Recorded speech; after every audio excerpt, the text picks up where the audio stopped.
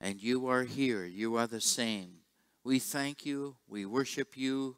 We come here to give you praise and thanksgiving. May we worship you in spirit and in truth.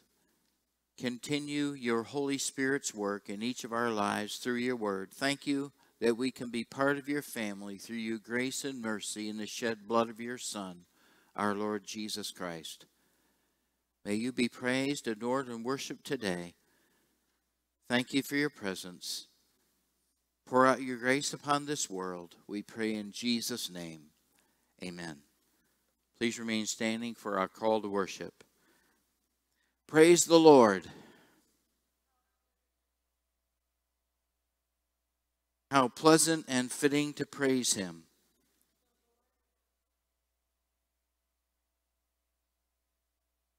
He heals the brokenhearted and binds up their wounds. Shall we turn to hymn number 593?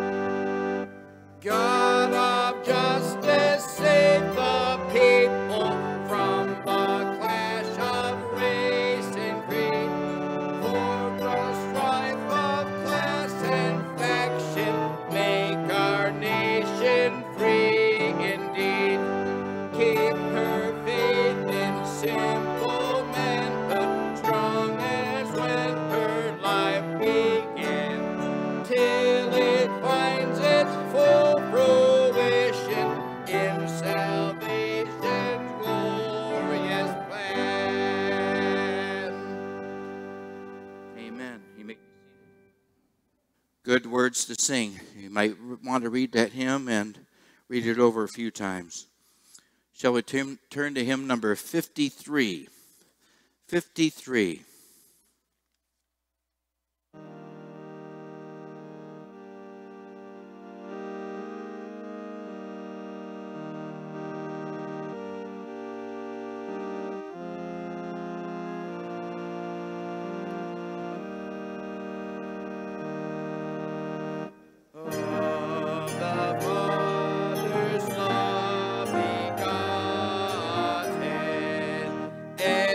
The world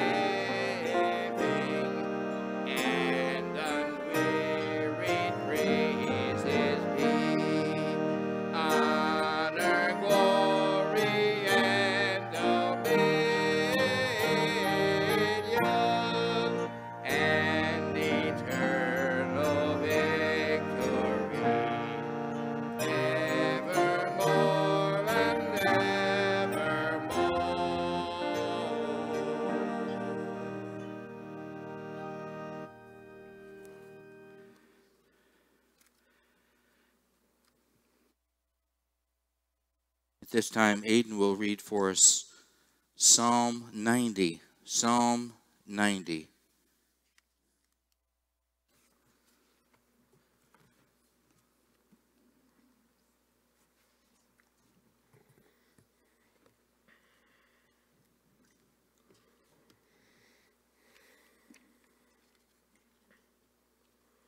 Psalm 90. Lord, you have been our dwelling place throughout all generations. Before the mountains were born, or you brought forth the earth and the world, from everlasting to everlasting you are God. You turn men back to dust, saying, Return to dust, O sons of men. For 1,000 years in your sight are like a day that has just gone by, or like a watch in the night.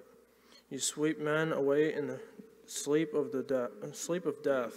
They are like the new grass of the morning. Though in the morning it springs up new, by evening it is dry and withered. We are consumed by your anger and terrified by your indignation. You have set our iniquities before you, our secret sins in the light of your presence. All our days pass away under your wrath. We finish our years with a moan. The length of our days is 70 years, or 80, if we have the strength. Yet their span is but trouble and sorrow, for they quickly pass and we fly away. Who knows the power of your anger? For your wrath is as great as the fear that is due you. Teach us to number our days aright, that we may gain a heart of wisdom.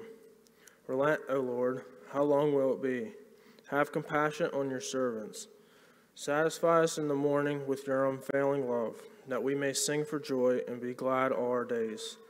Make us glad for as many days as you have afflicted us, for as many years as we have seen trouble. May your deeds be shown to your servants, your splendor to their children. May the favor of the Lord our God rest upon us. Establish the work of our hands for us. Yes, establish the work for our hands. At this time, turn to hymn 129, Lo, Jesus Comes.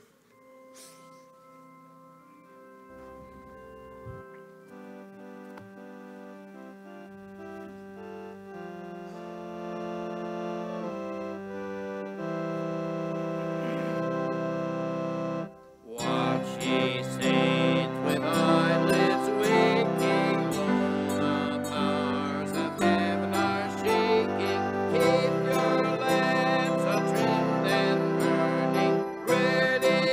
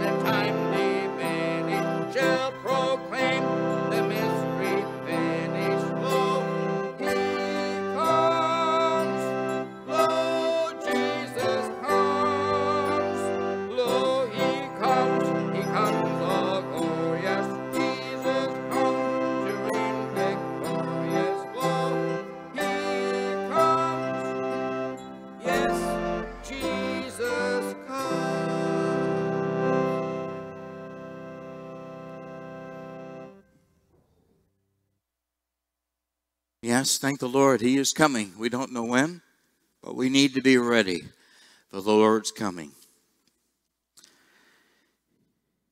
For some announcements, please keep in mind our missions conference. You can sign up in the foyer.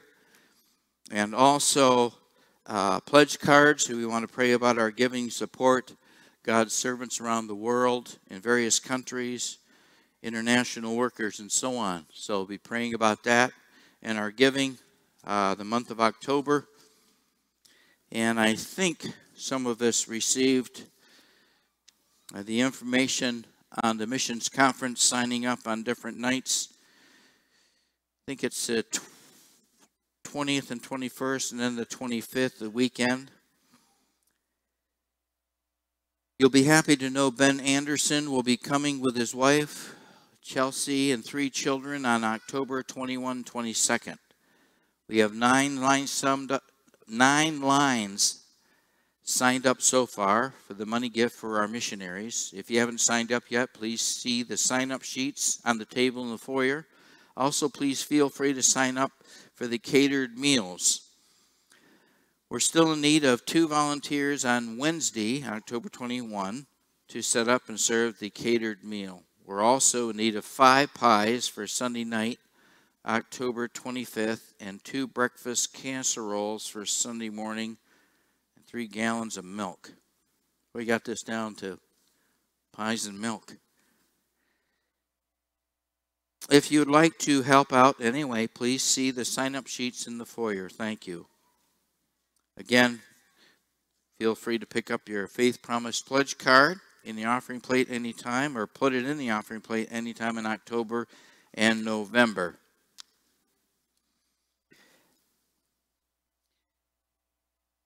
Before we go into any other announcements, let's keep praying for Cheryl White, for Priscilla Baumgardner, for Ellie Fisher as she is recovering from surgery, Ken Weimer recovering from his 6th bypass surgery, for Kathy Verbanitz, Bob's wife. Keep praying for Yvonne's family and losing of her He's a grandfather, I believe. Trying to remember. I have Ford is not well. My pastor friend, Thomas Henready, and Dee, their grandson Ford, is 10 years old. He has that muscular nerve atrophy, and he's not well at all. I don't believe they're going to another hospital. They're just going to let the Lord take him when he does, and he's not very good condition. 10 years old, believe it or not, September 18th. Never walked, never even sat up. And for the adjustment of a mom and a mother, particularly, and dad who went through that 10 years, and with that kind of affliction seeing their son with. Any other prayer requests? Yes, Steve.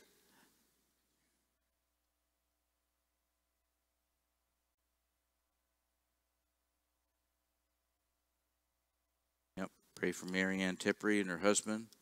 She has coronavirus. It still is a disease going around. Anyone else? Unspoken requests? Unspoken request. Yes, Diane? Kathy Hearn. Carolyn Clapper. Clem Snyder.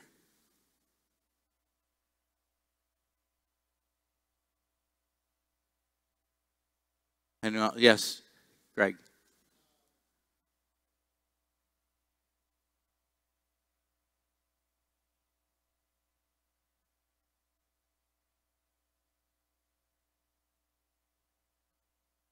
What's his name? Ivan Albright.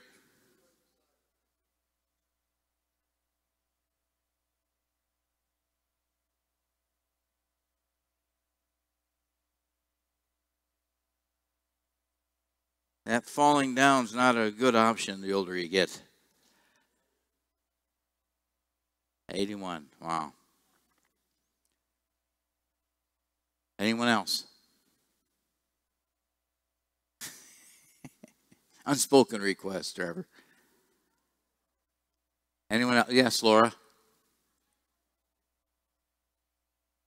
Bill Purdy getting a pacemaker put in.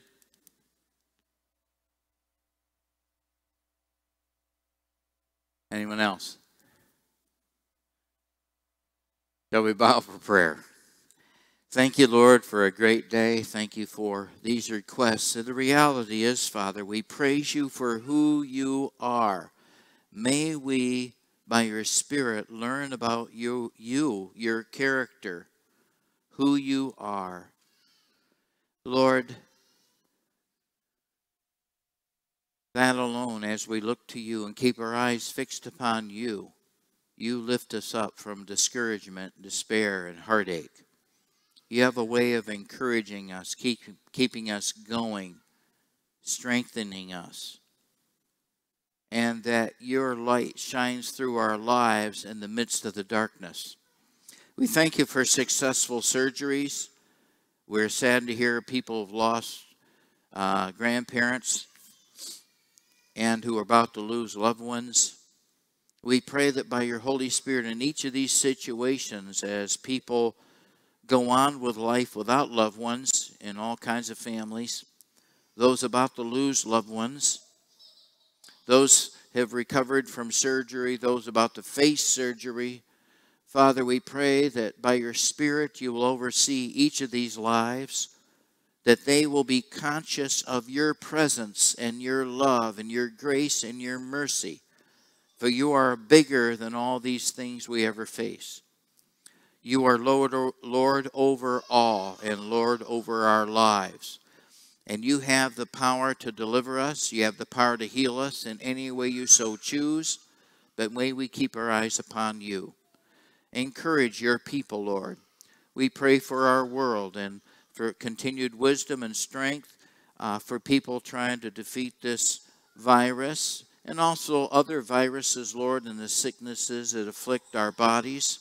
We thank you for the progress so far, and we pray also for proper implementation for people to get back to work and open things up even more, that your hand will be seen in all this. Lord, give us the strength. Many times in the world, Lord, people try to do things without you, and we pray that by your Spirit you will use your people to shed light on reality and use your people to point people to you and also to help people in their physical bodies and their mental and emotional in every way, that your people will be as lights to follow in the darkness we experience throughout our world. And we commit to our nation and all that's going on and the conflict and the heartache. We pray again that your hand will be seen, and your hand will be seen through the lives of your people. You will have your way in us and through us for your glory and honor and praise. Give grace and wisdom to our people. Pour out your grace upon this nation. We look to you, Lord. In Jesus' name, give you the glory and the praise. Amen.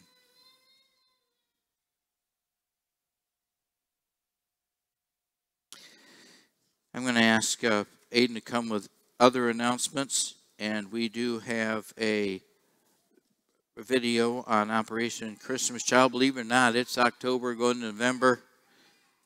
I won't, it's supposed to rain today, but one day it's going to, that white stuff is going to come down, believe it or not.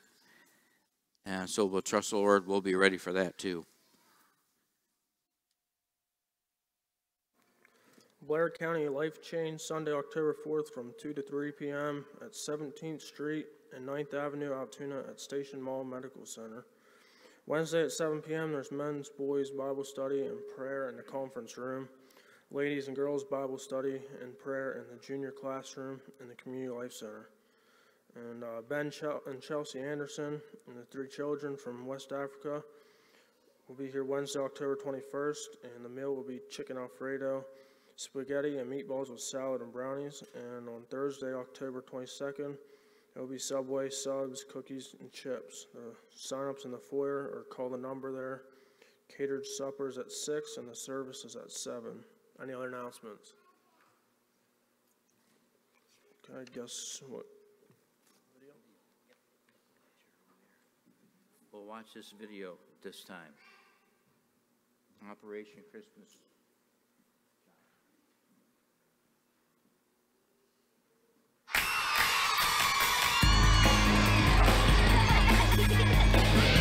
The kids are playing, are laughing, joyful. It's like a whole world to them, because for the first time they have received this precious gift.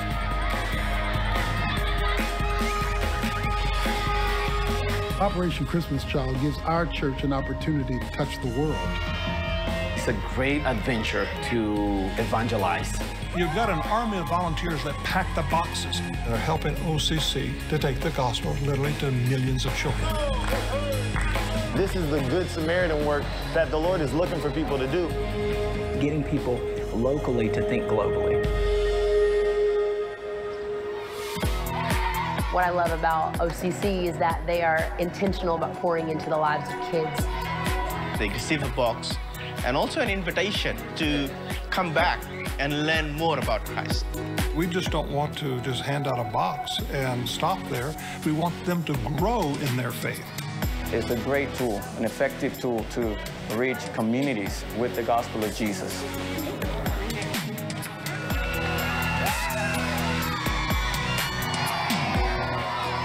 It's exciting to get people to heaven, but it's also exciting to get heaven to people.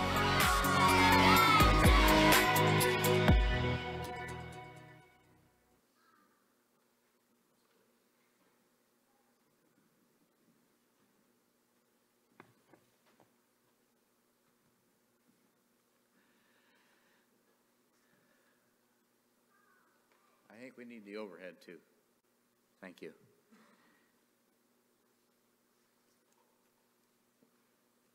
I'll try to put in the bulletin next 2 weeks, the nominating committee. We established that for our annual meeting in November. At this time, Aiden will read to us Ephesians 6. Ephesians 6.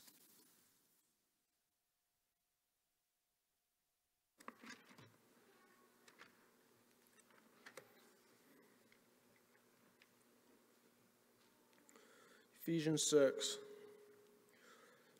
Children, obey your parents in the Lord, for this is right. Honor your father and mother, which is the first commandment with a promise, that it may go well with you and that you may enjoy long life on the earth. Fathers, do not exasperate your children. Instead, bring them up in the training and instruction of the Lord. Slaves, obey your earthly masters with respect and fear, and with sincerity of heart, just as you would obey Christ. Obey them not only to win their favor when their eye is on you, but like slaves of Christ, doing the will of God from your heart. Serve wholeheartedly as if you are serving the Lord, not men, because you know that the Lord will reward everyone for whatever good he does, whether he is slave or free. And masters, treat your slaves in the same way. Do not threaten them, since you know that he who is both their master and yours is in heaven, and there is no favoritism with him. Finally, be strong in the Lord and in his mighty power. Put on the full armor of God so that you can take your stand against the devil's schemes. For our struggle is not against flesh and blood, but against the rulers, against the authorities, against the powers of this dark world, and against the spiritual forces of evil in the heavenly realms. Therefore, put on the full armor of God, so that when the day of evil comes, you may be able to stand your ground, and after you have done everything to stand firm then, with the belt of truth buckled around your waist, with the breastplate of righteousness in place, and with your feet fitted with the readiness that comes from the gospel of peace. In addition to all this, take up the shield of faith, with which you can extinguish all the flaming arrows of the evil one. Take the helmet of salvation and the sword of the Spirit, which is the word of God, and pray in the Spirit on all occasions, with all kinds of prayers and requests. With this in mind, be alert and always keep on praying for all the saints. Pray also for me, that whenever I open my mouth, words may be given me, so that I will fiercely make known the mystery of the gospel, for which I am an ambassador in chains. Pray that I may declare it fearlessly as I should. Tychicus, the dear brother and faithful servant in the Lord, will tell you everything, so that you also may know how I am and what I am doing. I am sending him to you for this very purpose, that you may know how we are, and that he may encourage you. Peace to the brothers, and love with faith from God the Father and the Lord Jesus Christ. Grace to all who love our Lord Jesus Christ with an undying love. At this time, we'll have the chorus medley.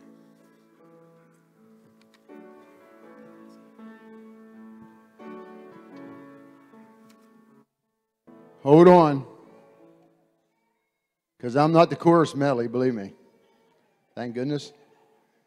I don't know if anybody knows, but October's Pastor Appreciation Month. And I just want to, I don't have a Bible in my hand, but maybe this is one. But we can only be glad that we have a pastor that preaches from this. Because in many churches in the world, and even in our United States, of the major denominations don't preach from this anymore. And they have pastors who actually don't even believe to be saved. And that's hard to believe, but I've heard it on numerous radio programs, people talking about it. And we can only be glad and be appreciated that we do have a pastor that does believe in this and preaches from it. And he's reaching a lot of people in his family and other families. And, you know, we just want to say thank you for that. And because it is a big deal. Because everything we really need in life is probably right. It is in here. It's not just probably. It is if you just start reading. But you got to read it. You just can't sit it there and have it think you're going to absorb it in your brain. You got to read it.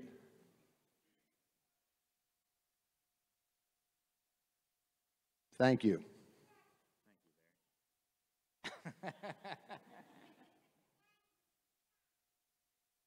Now also, I think today is Becky's birthday.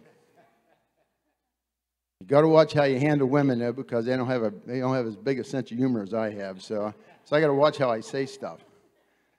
I've learned that from 49 years of experience. 51 actually. I've known that woman for a long time. She probably thinks way too long. Whatever. But one day this grandchild went up to his grandmother and said, "Grammy, how old are you?" Grammy thought for a little bit and she said, "I'm 29 and holding." And the boy just thought a little bit again. He says, "Well, how old would you be if you weren't holding?" So I won't ask you how long you've been holding, but that's all right. So happy birthday. Thank you. Thank you. Yep. Thank you. We'll have the chorus. They can sing happy birthday then. Good morning, guys. It's your time.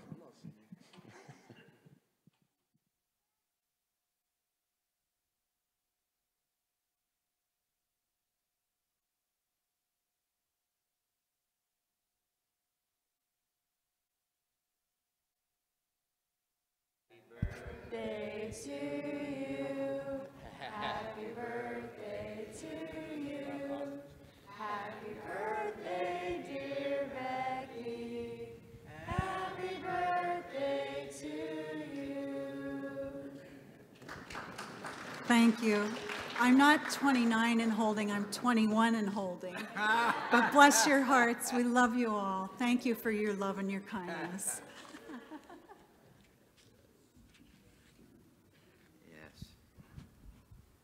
Yeah, thank the Lord. We were able to see our daughter and grandchildren. She loved that. Got home last night and our son sent flowers from Australia. Well, he phoned them over and paid for them. They delivered them.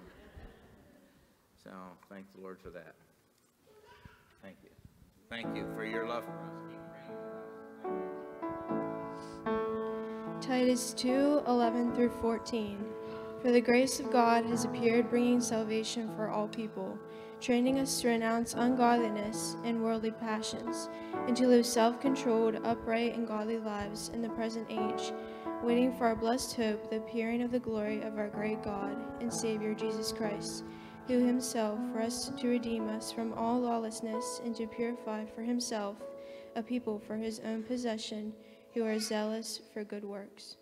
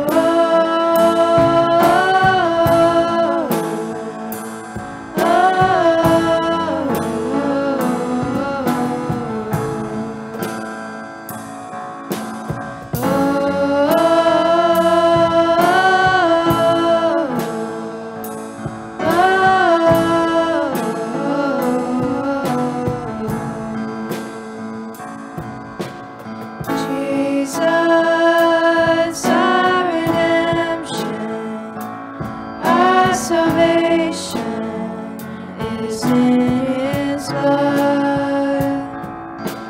Jesus, light of heaven, friend forever, His kingdom come.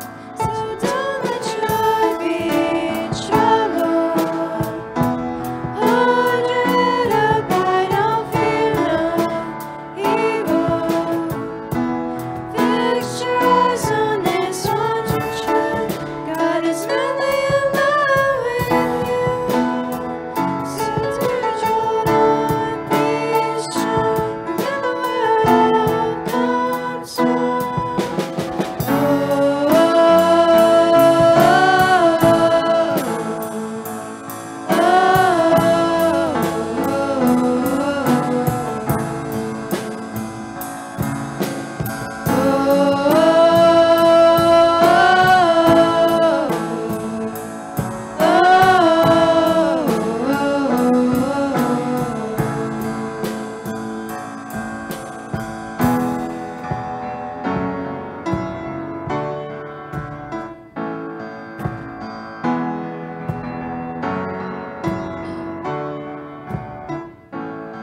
Sing wide, all you heavens, let the praise go up as the walls come down.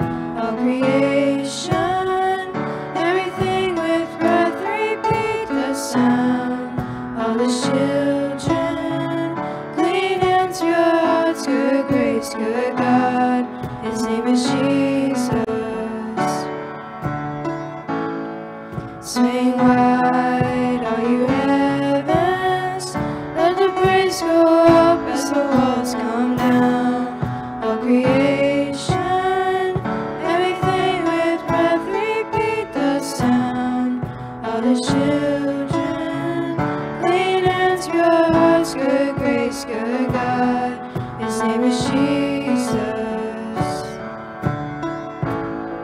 Swing wide, all you heavens, let the praise go up as the walls come down. All creation, everything with breath, repeat the sound. All the children, clean hands, pure hearts, good grace, good God. His name is Jesus.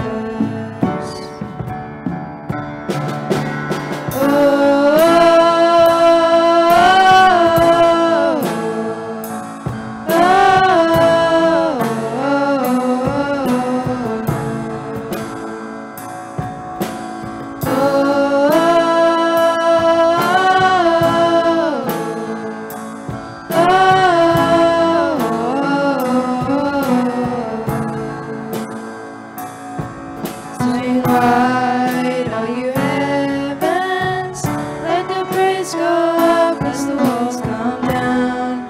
All creation, everything with breath, repeat the sound. All the children, clean hands, pure hearts, good grace, good God. His name is Jesus.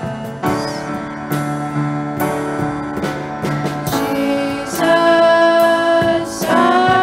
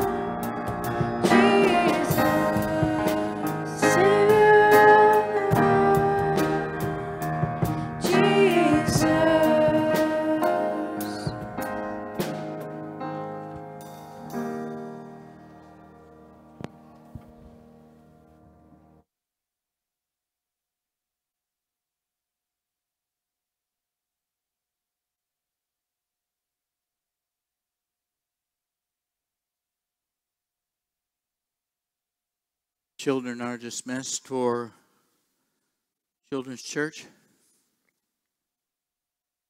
Shall we turn to Psalm 90? Psalm 90.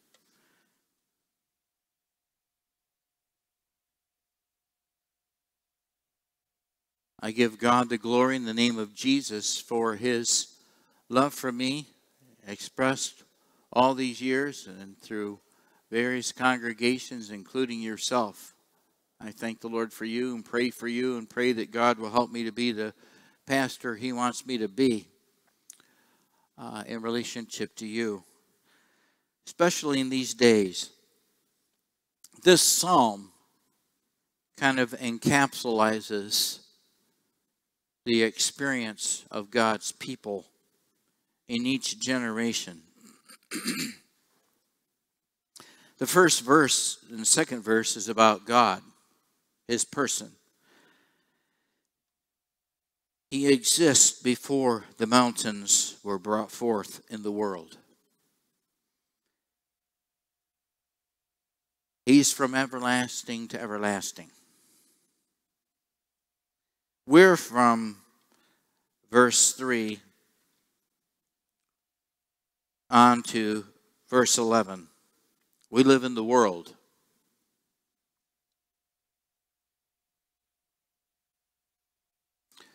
And then there's a response to us of this reality if we allow God to speak to our hearts. And the response is from 12 on to the end of the chapter. So God is a person who exists and is without number. God's days are without number. Our days are numbered. And we've often heard the expression, your number's up. And our number will be up one day, whether we want it to be or not. That's the reality. But what do we want? What do we want to leave behind to our children?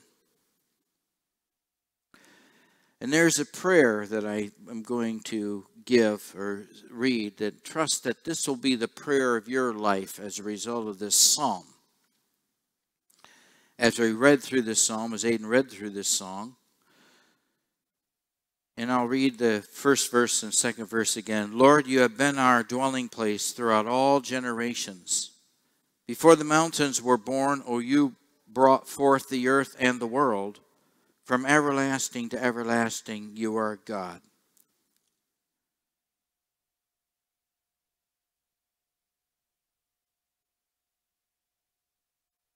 You turn men back to dust, saying, return to dust, O sons of men. For 1,000 years in your sight are like a day that has just gone by, or like a watch in the night. You sweep men away in the sleep of death. They are like the new grass of the morning, though in the morning it springs up new. By evening it is dry and withered. We are consumed by your anger and terrified by your indignation. You have set our iniquities before you, our secret sins in the light of your presence. All our days pass away under your wrath. We finish our years with a moan.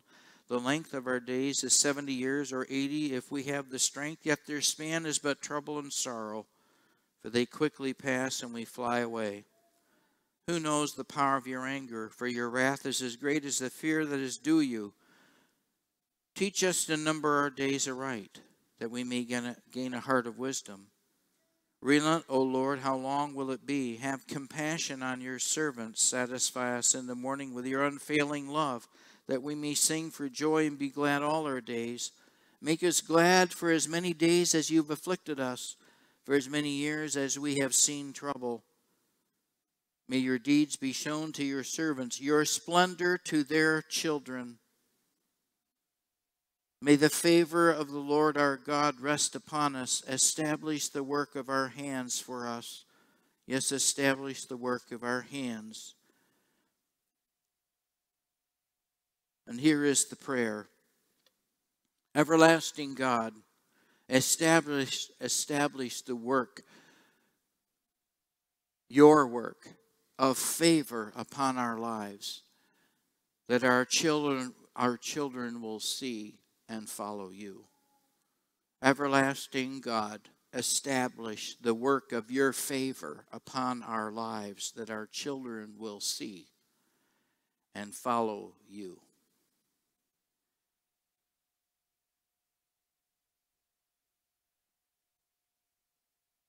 We live in time of great conflict, yet it's just another form of conflict.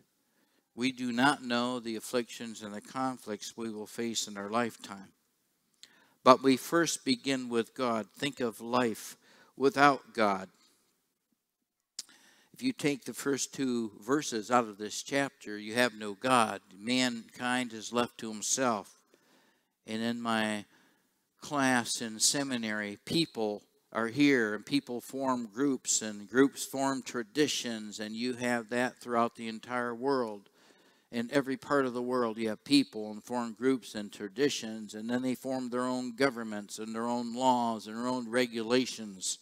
And even in the midst of all that, each of them have their own conflicts they go through in the existence of their nation. But God is above all this. He is beyond all this. And in one sense, He is separate from this and untouched by this, because He is the same yesterday, today, and forever. He is immutable. He will not change. He is the same. And in His character, when we read His Word, He loves us and He cares for us ever since He created us. Being descendants of Adam and Eve, death has come upon us.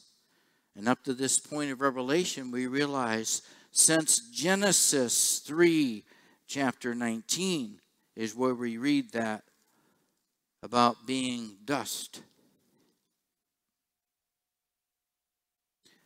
And God says to Adam and Eve, by the sweat of your brow you will eat that food until you return to the ground, since from it you were taken. For dust you are, and to dust you will return. But we realize God did not create us just with a body. This is all there is, all you're going to see. He created us spirit, soul, and body. We are more than just a physical body. Our body gives us a consciousness of everything around us, but our soul is conscious of other people and realities. We're conscious of ourselves and a soul consciousness of other people. And we have a spirit. We're conscious of God, but we realize the scriptures teach that we are dead in our trespasses and sins. We may need to be made alive in Jesus Christ. He's the only one can make us alive unto God. And anyone doing any research, sociological, cultural research, will realize as mankind has been created, they worship something. They worship the moon, they worship the stars, they bow down, they create things to worship because we're made to worship God. And without God, we worship something. And that's seen throughout different ethnic groups and lifestyles throughout history. It's just reality. When we read the word, the fool has said in his heart, there is no God. That is the mainstream thinking. There are gods. But we realize there is one God who has revealed himself through prophets and finally in the person of Jesus Christ. The God who loves us, who created us.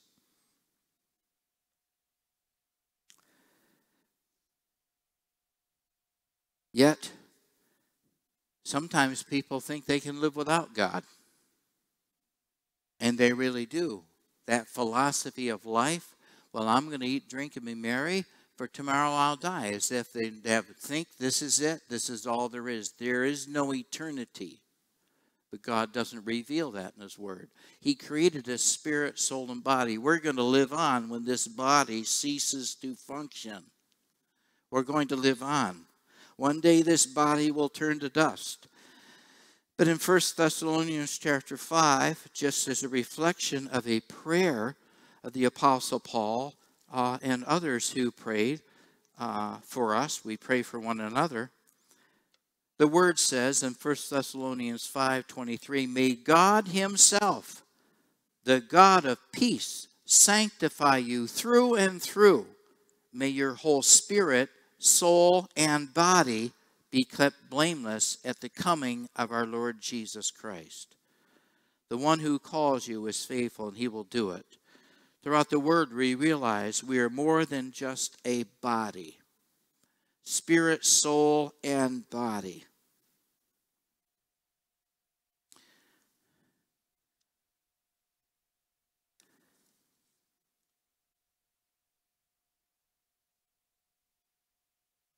God's from eternity. And He's different from us. Though we rebelled against Him, He still loves us and cares for us.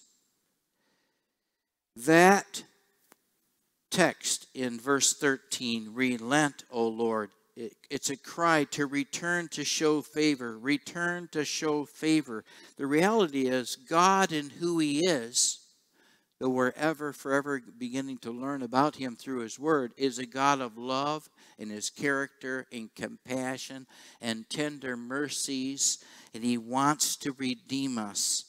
That's why even though Adam and Eve fell and disobeyed God, God would promise a future Redeemer. He would bless. And that word relent is also revealed in Genesis 18:10. In Genesis 18:10, it's used in reference to Abraham and Sarah, and specifically God's promise to Sarah in Genesis 18:10. Then the Lord said, I will surely return. That is the same word in Psalm 90. Relent, return to you about this time next year, and Sarah, your wife, will have a son. Of course, Sarah laughed and so on. The reality that God would continue to fulfill his word out of his own character before the foundation of the world. His character would send a Redeemer. The Redeemer would be coming. God would continue that on. Even through David, he would continue to fulfill his promise. Even though sometimes the line got very thin, God fulfilled his word and Jesus came into the world, born of the Virgin Mary. God was doing something about this reality of our death and the reality of our sin. But when we look at bookends of this picture, the bookends of God's existence before the creation of the world, everlasting God, and then his work due to our own sin and rebellion, he continues to work in his character and his person to redeem us and sends Jesus to die on the cross just as we have sung. And the reality of the book of Ephesians reveals it, that though we're dead in trespasses and sins, Jesus himself comes to redeem us. We've read in Ephesians 2, as for you, you were dead in your transgressions and sins. Not only would we die physically one day, we only have a certain number of days here. None of us knows how many days those will be. Some are short, some are long. That's a mystery. But the reality is, we're all here only so many days. And no more will be added, unless you're Hezekiah and you wondered if he should have even asked. You were dead. Not only are our bodies going to die, but our soul dies and our spirit dies in relationship to God. God is the one who has to make us alive again by his Spirit. And as far as the spirit and soul, the real us is concerned, we're dead in our sins. We'll give an account before God. As for you, you were dead in your transgressions and sins in which you used to live when you followed the ways of the world, the ruler of the kingdom of the air, the spirit who is now at work in those who are disobedient. We all follow someone. We all are being led and counseled by other people throughout our lifetime. Will it be God or will it be everybody else? All of us who used to live at that one time, gratifying the cravings of our sinful natures, following these desires and thoughts, like the rest, we were by nature objects of wrath, just as it would say in Psalm 90, objects of wrath. But because of his great love for us, God, who is rich in mercy, made us alive with Christ, even when we were dead in transgressions. It is by grace you have been saved. And God raised us up with Christ and seated us with him in the heavenly realms in Christ Jesus, in order that in the coming ages he might show the incomparable riches of his grace expressed in his kindness to us in Christ Jesus. For it is by grace you have been saved through faith. This is not from yourselves, it is the gift of God, not of works, so that no one can boast. We are God's workmanship, created in Christ Jesus to do good works, which God prepared in advance for us to do.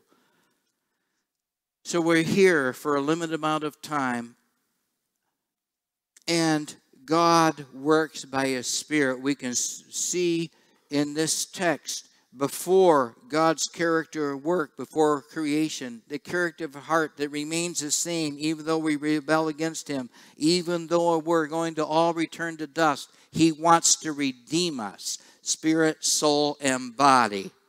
And the reality is that we will receive a new body one day. A new body. And the Word of God reveals that reality. Let me take a moment to find it.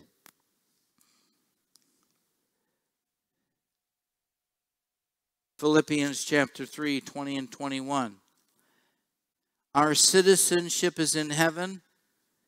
We eagerly await a Savior from there, the Lord Jesus Christ, who, by the power that enables him to bring everything under his control, will transform our lowly bodies so that they will be like his glorious body.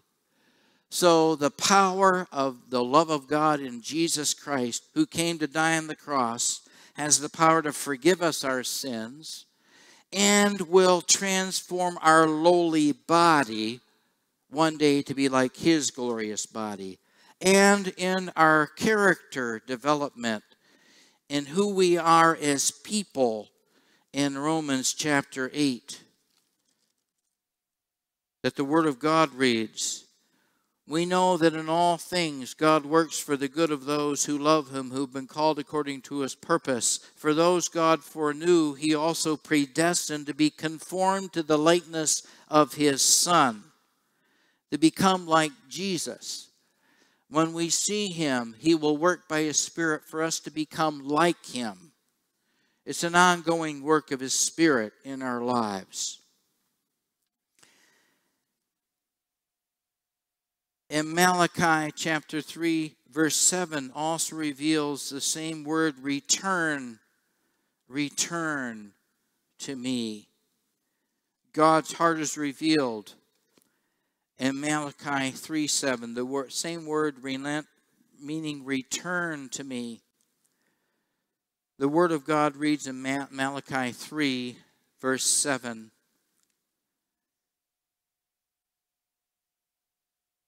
Ever since the time your forefathers have turned away from my decrees and have not kept them, return to me, and I will return to you, says the Lord Almighty. Return to me, and I will return to you. And it's also interesting in Jonah. Remember Jonah, the reluctant prophet, to go to a city to tell them to repent. Finally, he goes to tell them to repent.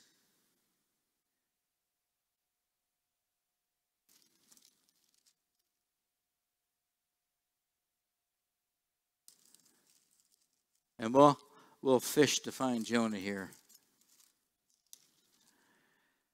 That was a bad joke. Jonah 3:9. This is the king that responds. When he hears their message to repent or God's judgment is coming, this is what he says. By decree of the king, do not let any man or beast, herd or flock taste anything. Do not let them eat or drink, but let man and beast be covered with sackcloth. Let everyone call urgently on God. Let them give up their evil ways and their violence. Who knows? God may yet relent and with compassion turn from his fierce anger so that we will not perish. Interesting text. And it would be good of us to follow this text in this sense in our day. That if God wants us to fast and pray and fast and miss a meal or two, and fast and pray and seek him for our nation, our world, this would be a good time to do it. That's part of the returning. That's part of our relenting, crying out to God for grace and mercy and compassion. Though we deserve his judgment, we're asking for grace and mercy. Just like we deserve judgment, and all men will be judged, appointed unto men once to die, and after that to judgment, that we cry out to God and receive Jesus, his Son, who took the wrath of God upon himself in our place. That now when we stand before God, we receive Jesus, we do not receive condemnation in any way for those who have received Christ. We've received Christ. We have been freed from any condemnation. Though we face the judgment seat of Jesus, what have we done with Jesus since we received him? Called the bema seat of Christ. We are saved by the blood of Christ. We belong to him. So God is taking care of this issue of sin in the lives of people in the world through the Lord Jesus Christ. Well, what is interesting also is to see the response of this person who's come into this reality of a consciousness of a fear of God, knowing that we will give an account before God of our lives. And we realize we're here only for so many days. And we used up some days this week, didn't we? And some of us are beyond the 70 years, aren't we? Then we're looking at testimonies of grace. Testimonies of grace and mercy for people to continue on beyond those normal days that God has set.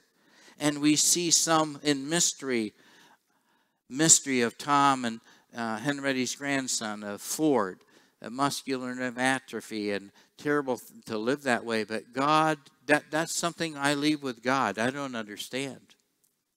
But pray his parents and the family through this. Or why some die early, some die young, all those same questions. But this person is crying out. And what do we cry out? Interesting, when you come to realize you only have so many days, it happens to be that we cry out for wisdom. We only have so many days left. Is wisdom handed down from generation to generation? In one sense it is, in another sense it's not. It's not something you receive under a tree at Christmas time. You don't receive a box of wisdom and a birthday card, right? Don't receive it that way.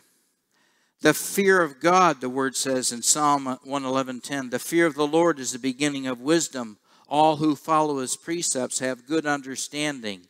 To him belongs eternal praise. The fear of God is the beginning of wisdom. Become conscious that God has created me.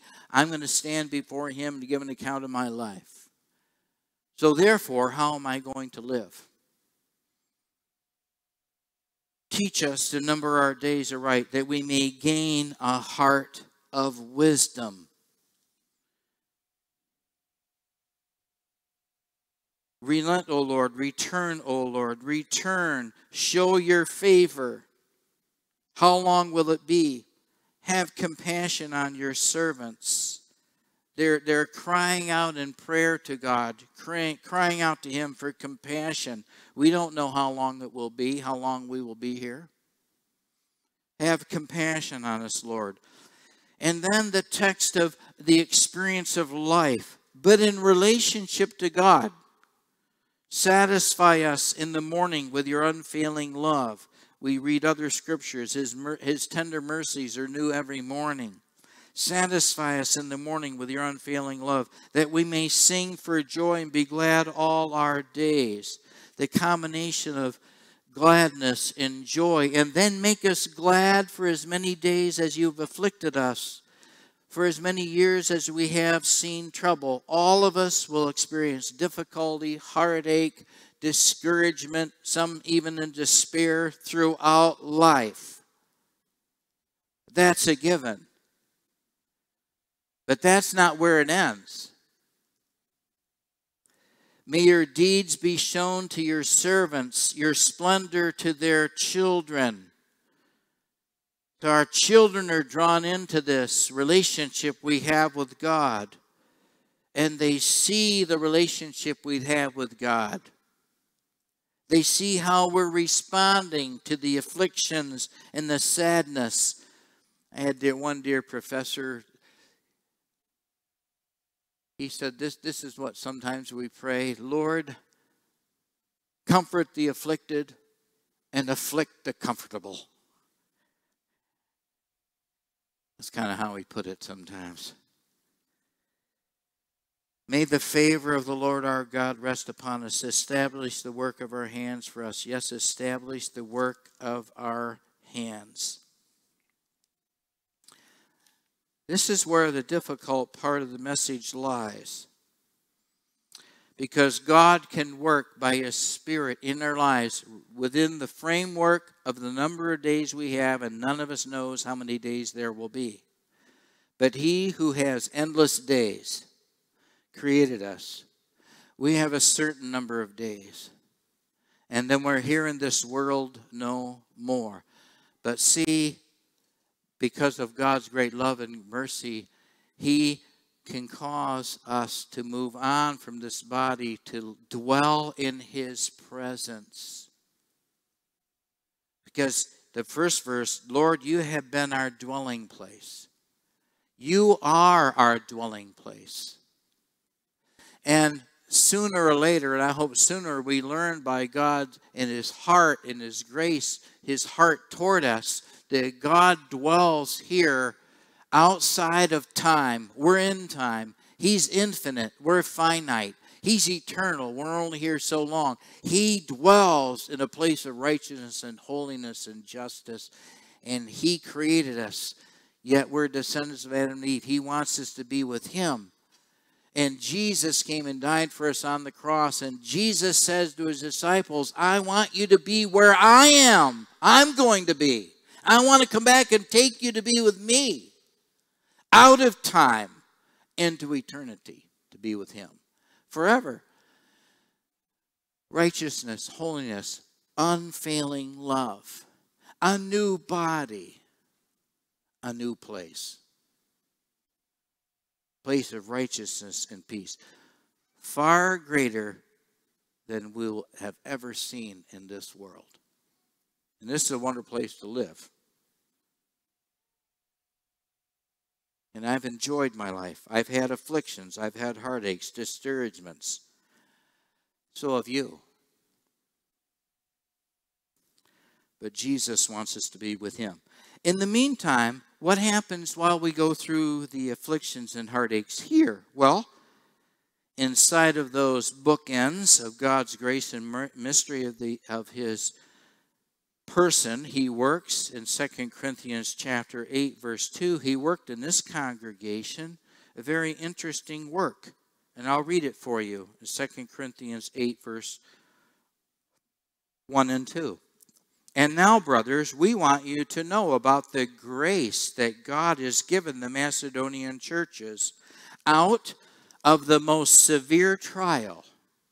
Their overflowing joy, their extreme poverty welled up in rich generosity. In other words, just don't go together, humanly speaking.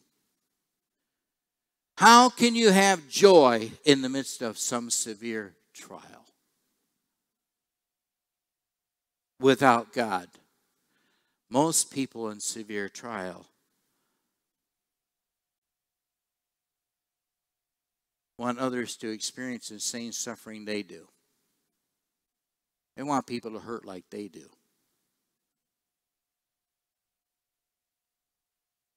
And being in extreme poverty, having rich generosity, those two things don't go together either.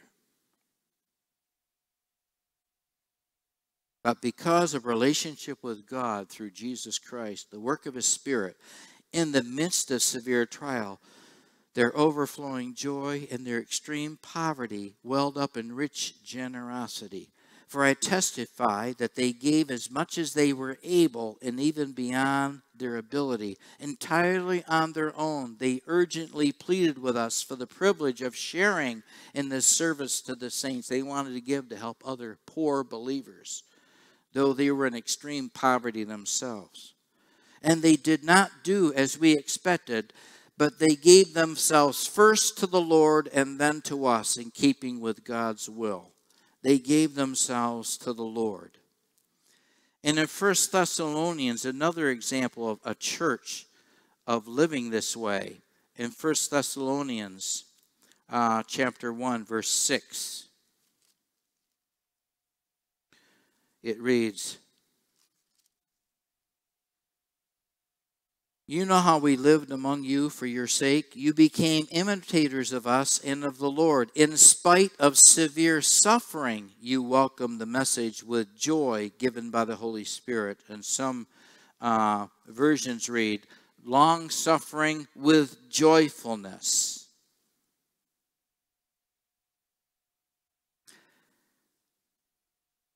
What occurs? How does this work out? Everlasting God, everlasting Father, establish the work of your favor upon our lives, that our children will see and follow you. How does that take place? Everlasting God, establish the work of your favor upon our lives, that our children will see and follow you.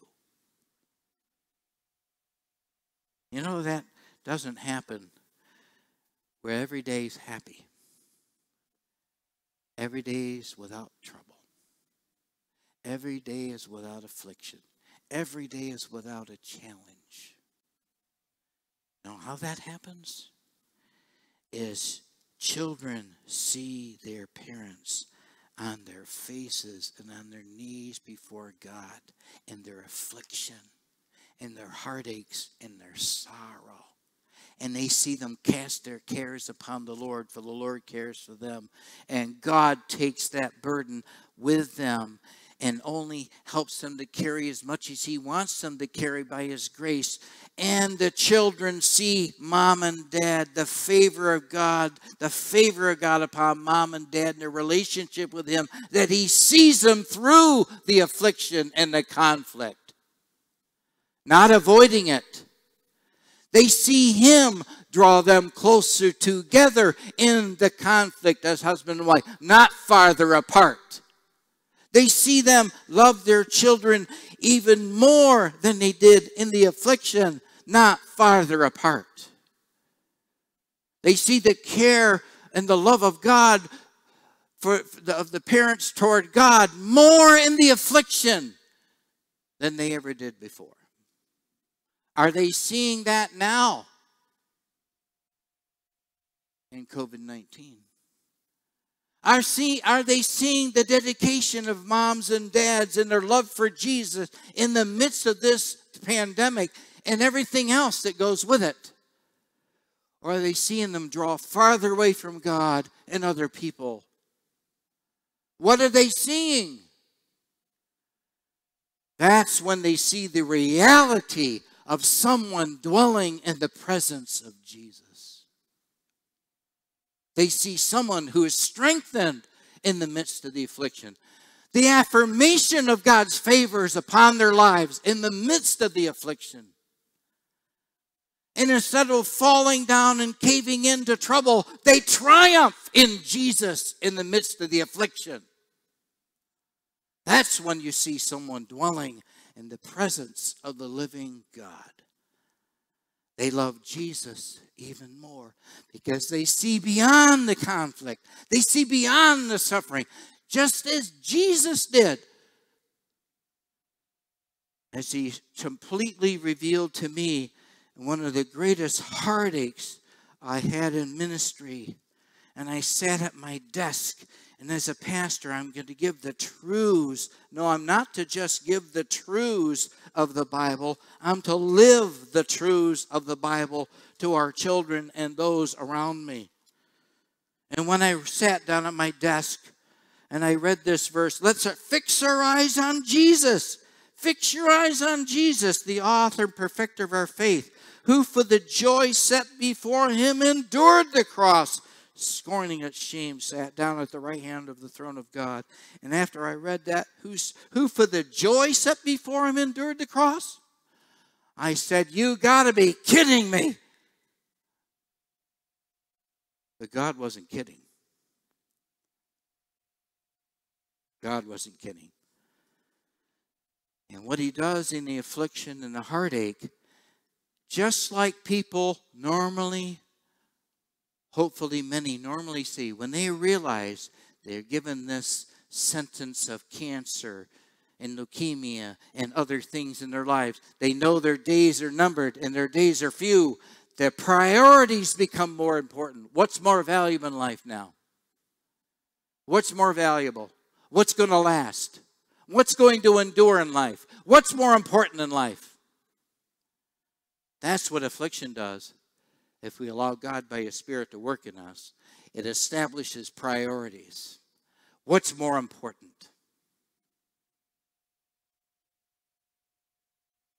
And it's not becoming a legalist and become just enforcing of do's and don'ts.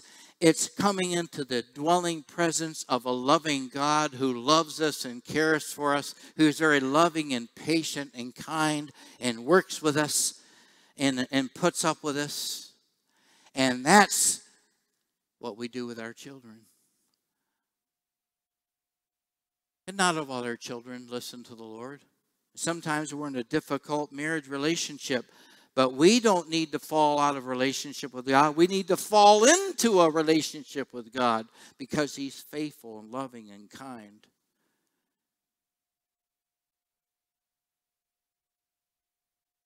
No one will love us more than Jesus loves us. I love my wife, but Jesus loves Becky more than I do. And I'm learning to love her like Jesus loved me. That's the way it is. We love Him because He first loved us. Entering into that love relationship, and we're trusting God by His Spirit to work in the lives of our children. Because the reality is we realize we don't make their decisions for them. I would have loved to make decisions for David and Alicia a few times in their lives. More than one time. But I can't. But I am to love them and care for them. Keep the doors of relationship open with them. May the favor of our Lord our God rest upon us. His favor rest upon us. That's what children should see. No one likes conflict and affliction. No one likes heartache. But how do we go through it? How do we go through it? Just on our own?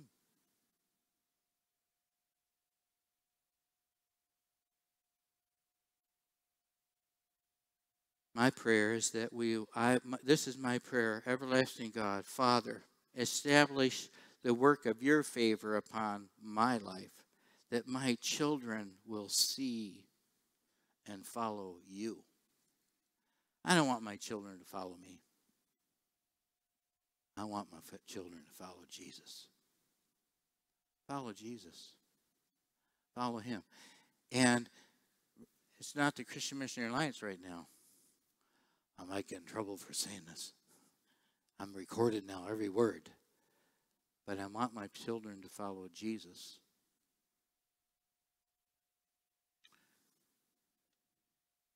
And to read His Word and allow God by His Spirit to help them develop their lives in relationship to Him. I love the Christian Missionary Alliance. That's where I'm serving, and my children are always there. But my children saw the conflicts.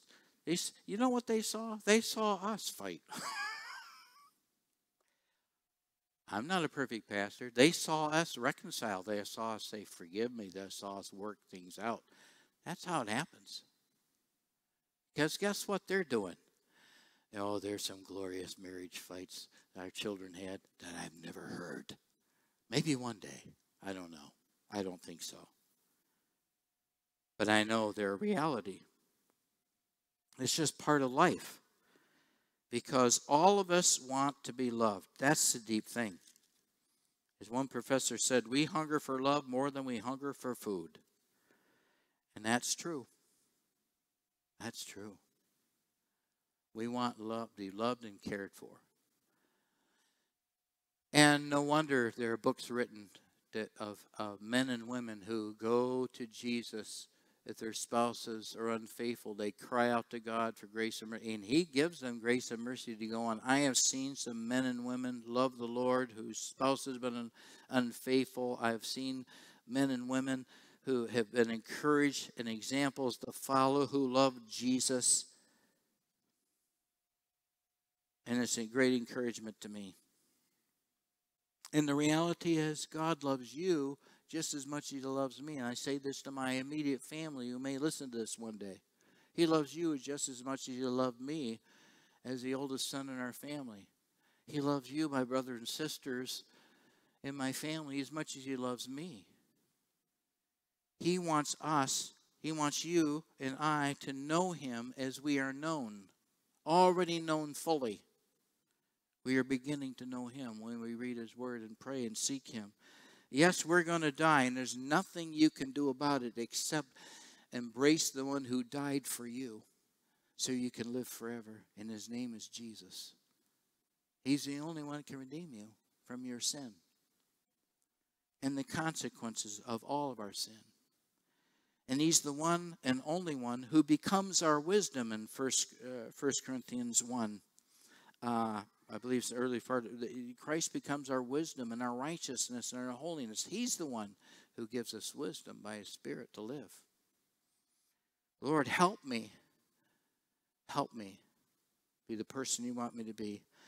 Everlasting Father, can you pray with me? And bow your heads and pray with me if you want to. Everlasting Father, establish the work of your favor upon my life, that our children will see and follow you. I pray in Jesus' name.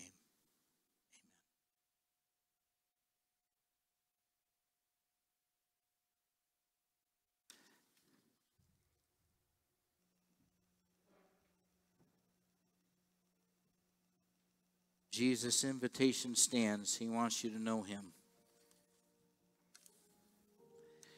He already paid for the way. We're watching a little video. I'll pick on Matt Chandler. We're watching a video where he's teaching on Philippians. He's in a high-rise apartment in Dallas overlooking all the cities. And I'm kidding our class. I wonder how many of us could afford that apartment overlooking Dallas. But you know, there's a greater place to be, greater dwelling to be one day. Will you be there? The invitation's already given. The way's already been paid. It's through Jesus. To receive him, he paid it all. To receive him as your Lord and Savior and be part of his family. His invitation always stands. He's dwelling there, waiting for us to be with him. Shall we sing How Great Thou Art together?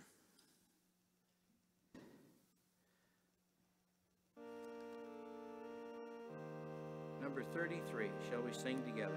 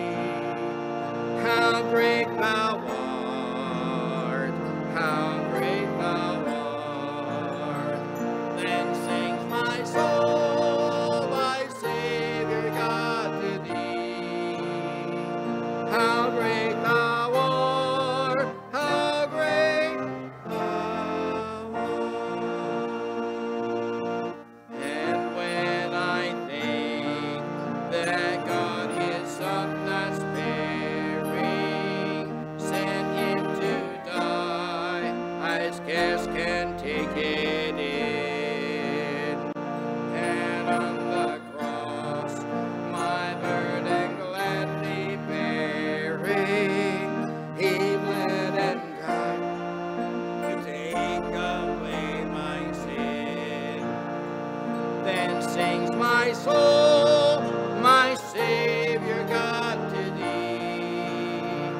How great thou art, how great thou art. Then sings my soul, my Savior God, to thee. How great thou art, how great thou art.